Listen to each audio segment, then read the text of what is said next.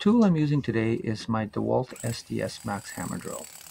The chisel bit is a 12 by 12 inch scaling type, together with the MAKITA extension adapter and the MAKITA 12.5 inch extension. I want to test how this will work at breaking up the buildup of ice on the driveway. It works great, but a bit heavy and bulky. I wonder if a battery version would be better, but that would also make it heavier. I'm also thinking a lighter SDS hammer drill would be just as effective.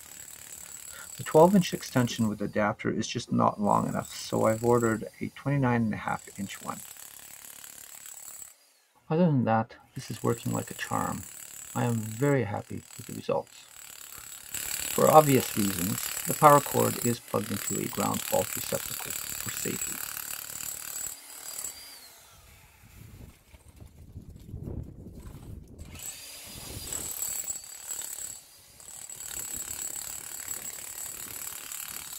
So what do you think?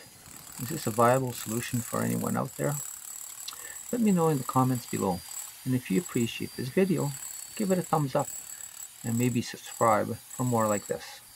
Thank you for watching, and we'll see you again next time.